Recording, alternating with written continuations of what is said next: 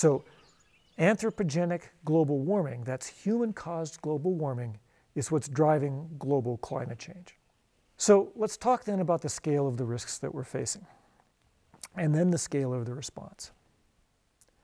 On our current path, which we think of as a high carbon path, that's if we continue to burn fossil fuels in the quantities that we are, just over North America, and that includes us here in Utah, we can expect another 12 degrees of warming Fahrenheit over the next 75 years. And if we're on this high carbon track, that is not where it stops. That's just where we stop the simulation. If, however, we move to a low carbon track, where we're decarbonizing our energy system, getting rid of the fossil fuels, the oil, the coal, and the natural gas, we can still expect another 3 or 4 degrees of warming, which is still quite a lot and carries with it quite a few impacts. But there's a difference between these two scenarios. The high carbon scenario is catastrophic, and scientists use that term very precisely, meaning unadaptable, whereas the low carbon scenario is dangerous but adaptable. Another example, very important to us here in Utah, is what's happening and will continue to happen to our snowpack. Now, if you live in Utah, it turns out that most of us who live here get most of our water from melting snowpack. It snows all winter, that snow builds up in the mountains, and then melts during the spring and summer, gives us the water we need. That snowpack is a giant water reservoir. But as temperatures warm, again under a high carbon scenario, we can expect that snowpack to essentially become very thin in the next 30 years, and by the end of this century, disappear entirely. And it's not too hard to understand. As the temperature warms, more of our precipitation comes as rain instead of snow. And so instead of building up in this giant reservoir in the mountains, it just runs off as soon as it falls and goes away, and we no longer have access to it. And there's one more risk that I'd like to point out that is enormous, and that is the notion of soil moisture. Now, soil moisture has to do not only with the temperature, but also with how much it rains. And you can find yourself in kind of a perverse situation where it's even raining a little bit more, but your soil is still ending up drier. And that's because, and all of us who live here in Utah know this, if you warm up the air, the evaporation really speeds up. It intensifies. And this is, in fact, one of the biggest things that happens with climate change.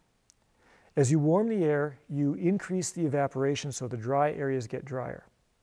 And then, also, when you do get a storm, you have more water in the air to come down, and so that storm tends to be more intense. That's called an intensification of the hydrologic cycle, the water cycle.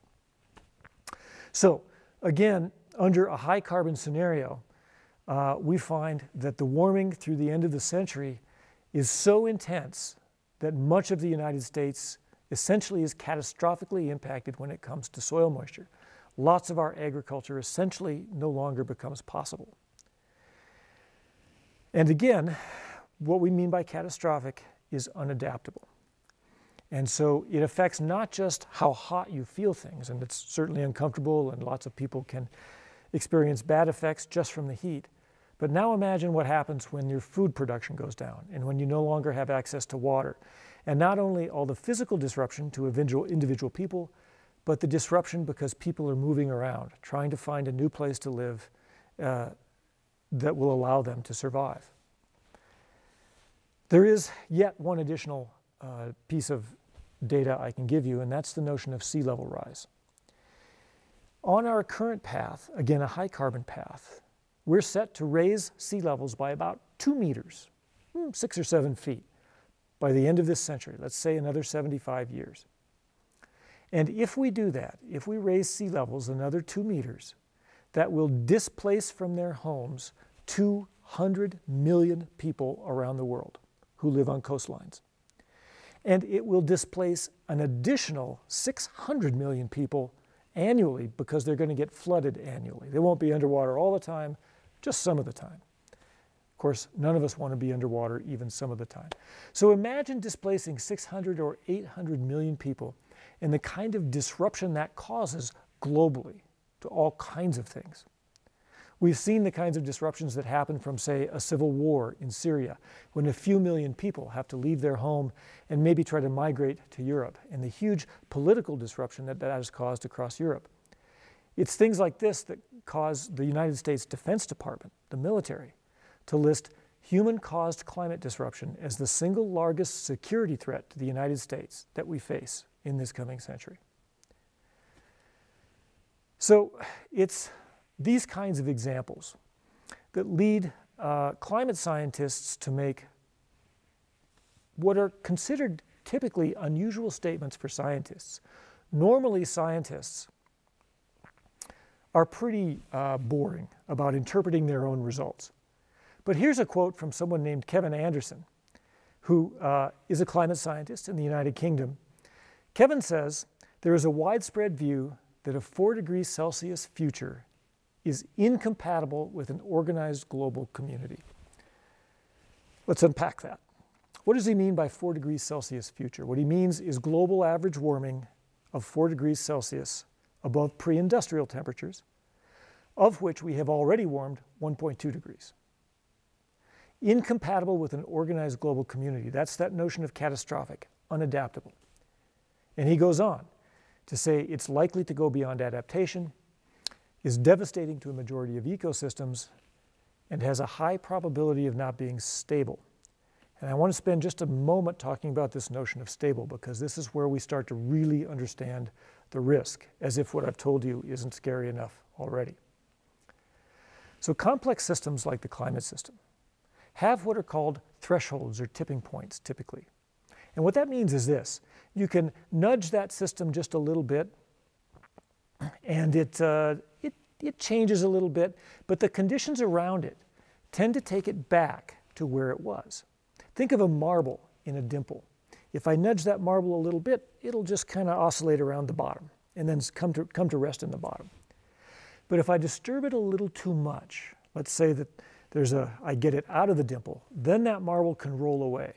And the conditions around that system tend to accelerate it away from where it was, rather than return it to where it was. And our climate system behaves very much in this way. In fact, it's the story of the last few million years of glacial and interglacial cycles, the ice ages. So how does that play out with the climate system? Well, the notion is this: if we nudge it just a little too much, we can expect our climate system to end up in a very, very different place than it is today. One that is not at all amenable, even survivable by human civilization. Now, we may not be talking about killing off every last human, and I'm sorry to be so blunt, but not killing off every last person on the planet probably isn't a good bar for success. We want not just to survive, but to thrive in a stable, healthy, vibrant, and just global civilization. And if we continue on our climate change path for very much longer, that becomes much less likely. So the notion of thresholds is sometimes, I use this example of the Titanic. And I think you've probably all seen the movie, The Titanic. And if you hadn't, it's worth a watch. Kind of a perfect metaphor for all things catastrophic. And what happens with the Titanic is they hit the iceberg, but it's kind of a glancing blow. They don't smash into it directly. It just kind of scrapes up against the side of the ship. It's a big one. And the crew is wiping their brow and giving a collective sigh of relief because it didn't seem so bad. I mean, there were some champagne glasses in first class that tipped over and not so much more. Leonardo DiCaprio and Kate Winslet end up kicking some ice around on the deck. Watch the movie. But the guy who built the boat is on the bridge, and he's watching the lights on the panel telling him where the water's coming in from the iceberg hit. And he immediately says, "We've got to get everyone off the boat." And the captain and the crew say, "What are you talking about? That wasn't so bad." He says, "No. The ship can stay afloat with 4 compartments flooded, not 5. And he can see that they're flooding 5 compartments. And so from that point on, that is a threshold. He knows that the ship is going to end up at the bottom of the Atlantic Ocean. Now, it didn't happen right away. It took a few hours to play out, right? Watch the movie. But once they crossed that threshold, once they started flooding that 5th compartment, the story was written. And this is very much the case with climate change. So how close are we to this flooding this fifth compartment? Well, the basic equation in climate change is really simple. More carbon is more risk. And so if we identify a danger line, we can actually calculate how much more carbon do we think we can throw up in the atmosphere and stay below that danger line. And that danger line has been calculated to be 1.5 degrees Celsius, of which we have already warmed 1.2. Why is that a danger line? For one thing, marine biologists tell us that if we warm beyond 1.5 degrees, we will lose 70% of the world's coral reefs. And coral reefs are the rainforests of the ocean, home to 25% of the ocean species. Between 1 and 2 billion people depend on them for their livelihoods and from their food. And if we warm all the way to 2 degrees Celsius, we can expect to lose all of the coral reefs. So this brings up the notion of risk, and when the risk is huge, you don't ever want to get close to the edge, right? Imagine that you're walking blindfolded, and I tell you there's a cliff in front of you, and it might be 2 feet in front of you, and it might be 2 miles in front of you. Do you think you're just going to run thinking you're probably safe for 2 miles? No, of course not.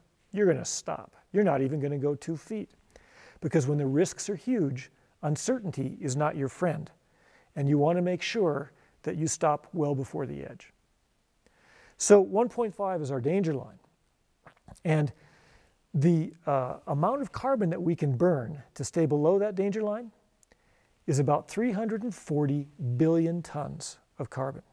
Now, you don't need to worry about that number. What you need to know is that we are going to burn through that budget in about the next 6 years.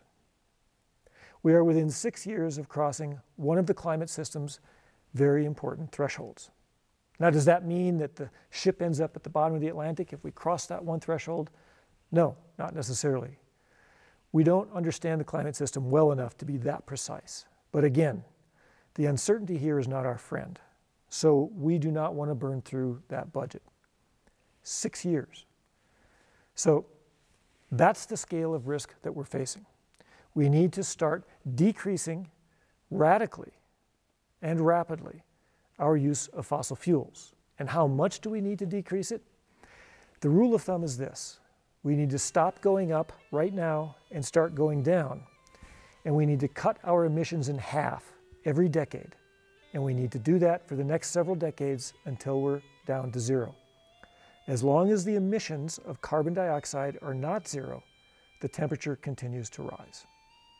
So that's the scale of the risk that we're facing. As it turns out, only about 20% of the world's population is responsible for 80% of our emissions.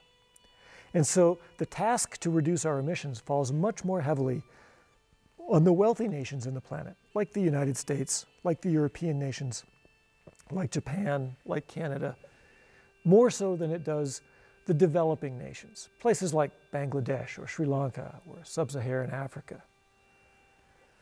So about 80% of the emissions, again, are from 20% of the people. And we're going to touch on this notion of inequitable outcomes a little more in a little bit.